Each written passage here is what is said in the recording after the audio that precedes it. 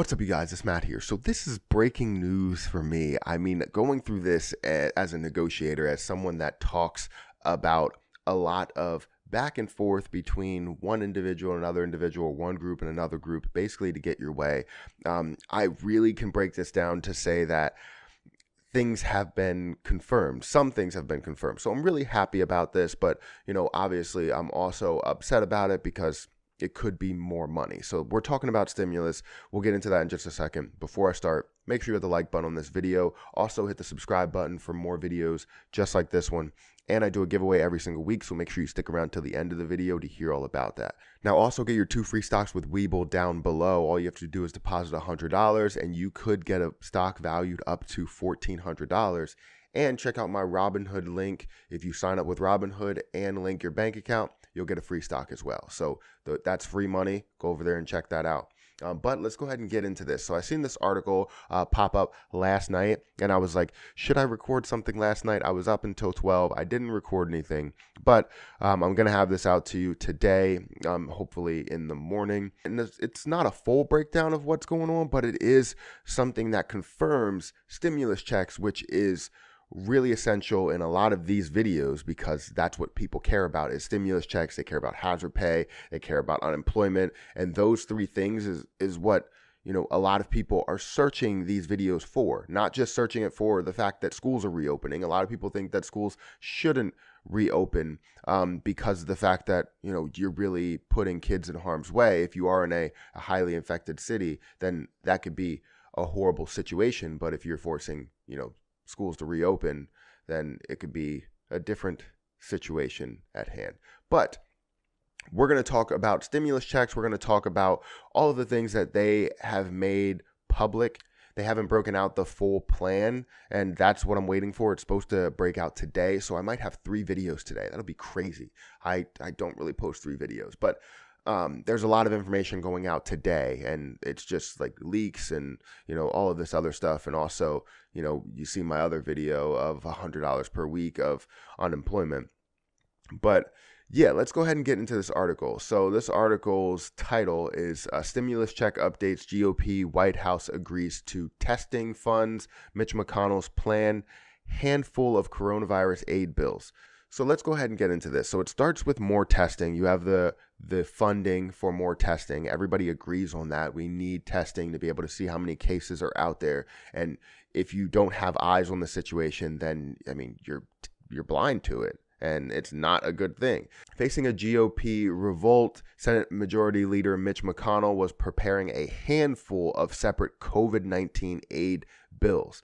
So it wasn't just one package. It was more of a negotiation strategy to where you have one option that equals up to $1 trillion. You have another option that equals up to $1 trillion. You have another option, another option, just to put everything in place and say, how about this? How about we have $1 billion for $100 billion for stimulus checks? How about we have $100 billion for schools? And it adds up to $1 trillion. Then they say, well, we don't want this much money for schools. How about we take that down and we have $150 for stimulus checks and $50 billion for schools? Like, that's, I guess, what is actually happening, to have a handful of bills in place just so that you kind of get your way. That's a negotiation strategy that a lot of people do, is break down at a full budget. Especially if you're trying to spend something and let's say your wife doesn't want to spend it or your husband doesn't want to spend it, and you're looking at it and you're going, all right, if I break this down, it costs $2,000. If I break this down and find different ways to spend it, I can buy it from Lowe's and it costs, $25 less. I can buy it from Home Depot, and then we can use this card. We can open this card and it costs $50 less. That's a negotiation strategy to stay under your budget. And I agree with how they're doing it. I don't agree with the full amount, but I agree with the strategy. I like different negotiation strategies. McConnell is set to unveil this full package on Thursday, which is today, so I can't wait until that actually comes out. I'll make sure to keep you guys updated, and as I post more videos, like I said, I'm probably going to post 3 videos today, so it's going to be pretty interesting. They said it was a very productive meeting. Secretary Steven Mnuchin said that it was very productive, quote, very productive meeting. But a key holdup was Donald Trump's tax cuts. He talks about this all the time. He talked about this in the past, and he keeps talking about this. He wants payroll tax cuts, which wouldn't wouldn't be a bad idea. I mean, it gives people that are working more money in their paycheck, and I understand that. But it's something that I guess is holding up the bill because they're not putting it in there. Instead, Mitch McConnell and some Republicans refer another round of direct $1,200 cash payments to Americans. This is something that I thought as a confirmation. If they're saying instead of this payroll tax cut, just throw that out the window. We support a $1,200 check to Americans. Now, this is saying that we support $1,200 and we support sending it out in this stimulus bill. Now, the only thing we don't know, well, we don't know a couple of things. We don't really know when it's going to actually come out because right now we're just proposing things. But the only thing we don't know is actually how many people are going to get it.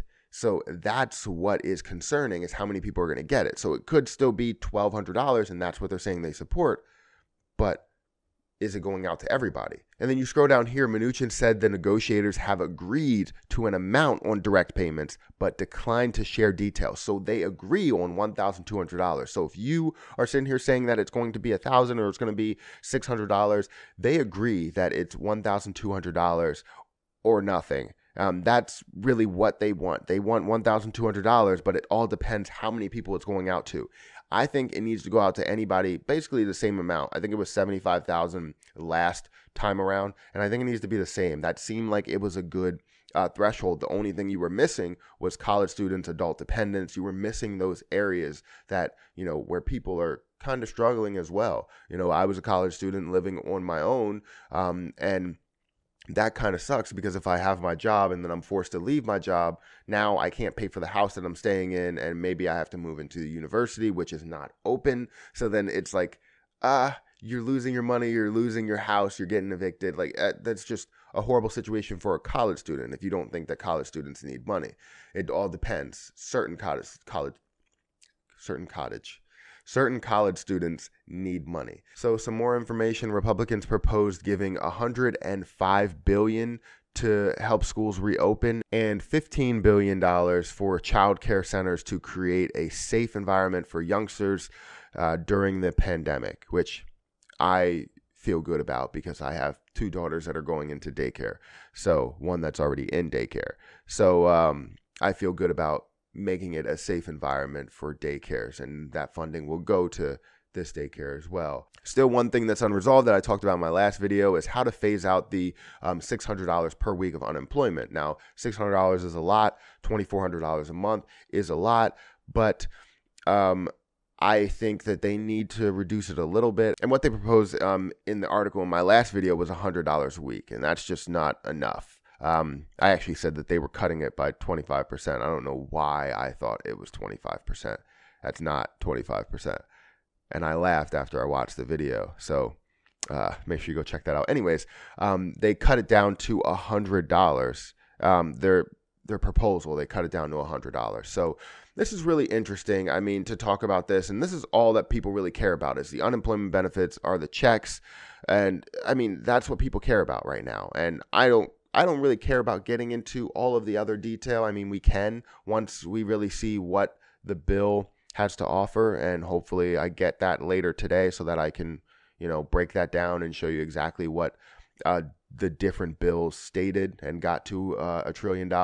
So that's it. Make sure you hit the like button. Also hit the subscribe button for more videos like this one. And I do a giveaway every single week. So make sure you enter the giveaway by going over to my Instagram, DMing me, letting me know that you want to enter the giveaway and that you subscribe to both YouTube channels, this one and the Perry Experience channel, which I will be posting to soon. Also, get your 2 free stocks with Webull down below. It'll be the first link that you see. All you have to do is go over to Webull, sign up, deposit $100, and you'll get 2 free stocks, one of which could be valued up to $1,400. Also, Robinhood. This is easier if you go to that link, sign up, link your bank account, you can get 1 free stock. So that's it, guys. I'm going to have to get out of here, and until next time, I'll see you guys later.